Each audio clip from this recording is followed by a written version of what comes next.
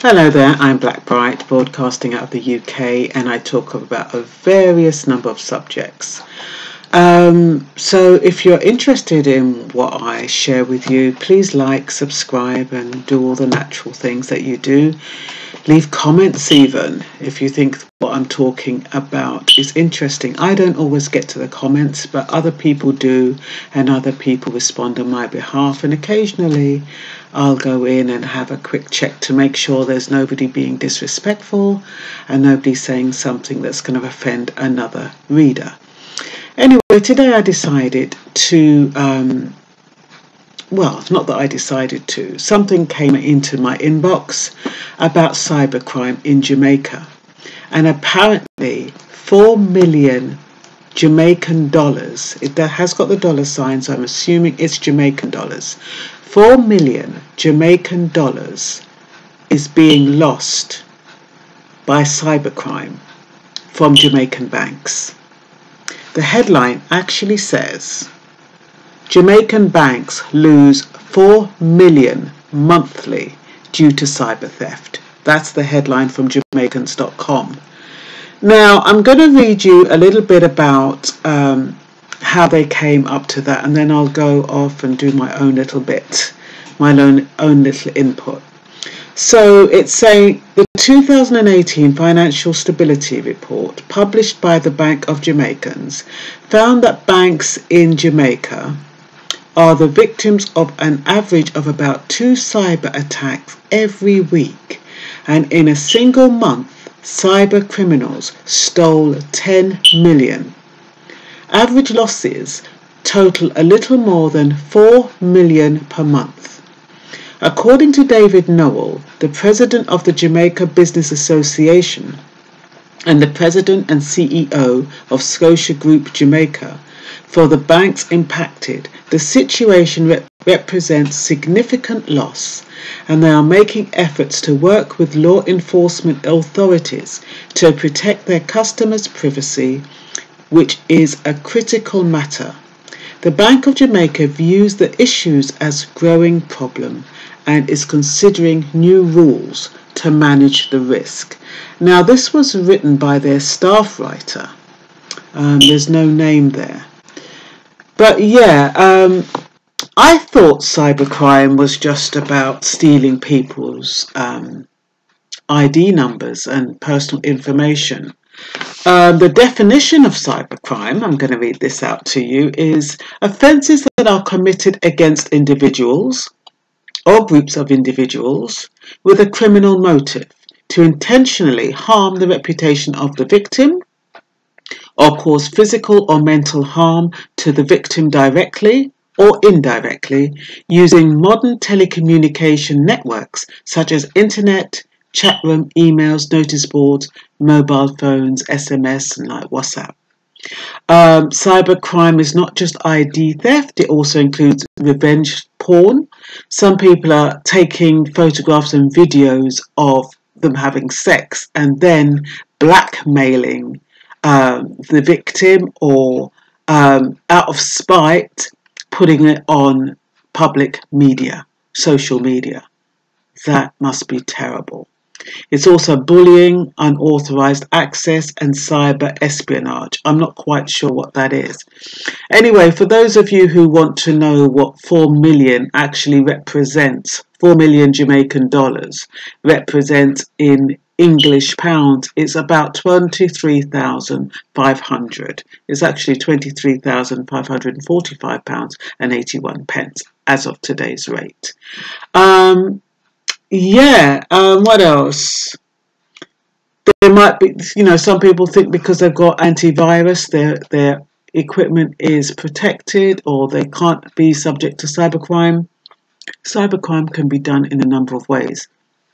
I said in a previous video that anytime you're giving out personal information, always make sure that H for hotel, T for Tony, P for Papa, S, that S must be there. Semicolon, / is in the browser bar with a lock. You have a lot of people asking you for personal, especially when you're doing purchases. People don't think about checking the browser bar. They put in their details, they put in their credit card number and the number on the back, and they press send when they're buying something, and they don't look in the browser bar. Let it be your default action every time you make a purchase or do something online, that you have the HTT, I always do that, HTTPS : in the browser. Not just HTTP. I keep doing that wrong, don't I? HTTPS. The S must be on the end. Anyway, so that is important about securing information. That is one way you can help protect yourself. Antivirus is supposed to work, but because there's so much malware, sometimes it always gets through. So just be careful at that. A lot of times we put private information on our phones, personal information, and we forget that it could be subject to cybercrime. Cybercrime in Jamaica. Cybercrime includes any data storage facility or electronic communication systems directly connected to or operating in conjunction with such device or group of such interconnected related devices. And like I said, that's phones, that's your laptops, smartwatches even now.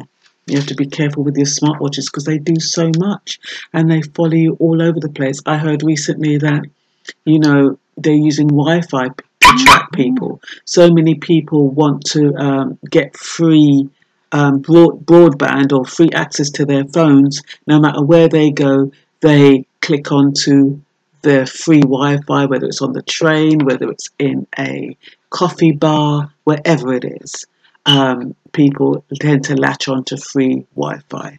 And you have to remember also that that is a monitoring device. We can't get away from being monitored, but you can eliminate letting everybody know where you are at a particular time. And that's what's scary. You go abroad and they say, oh, welcome to you in France, welcome to you in Spain, welcome now that you've arrived in Jamaica, make sure you connect to the local network. All of that stuff. They know where you're going every 5 minutes. If you are a victim of cybercrime, always make sure that you report it as soon as possible. Jamaica is actually setting up a web portal for victims to report cybercrime. You can look on that on Google. That will give you all the information because I didn't find that.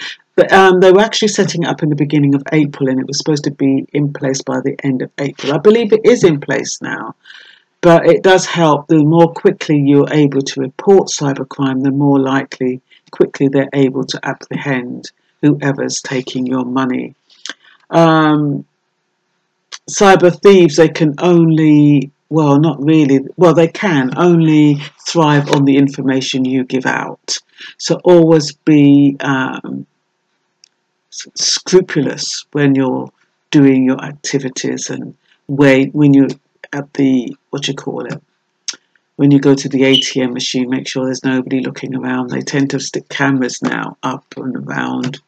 Make sure it looks kind of safe. Make sure that when you're putting it in, you don't have to struggle with your card going in.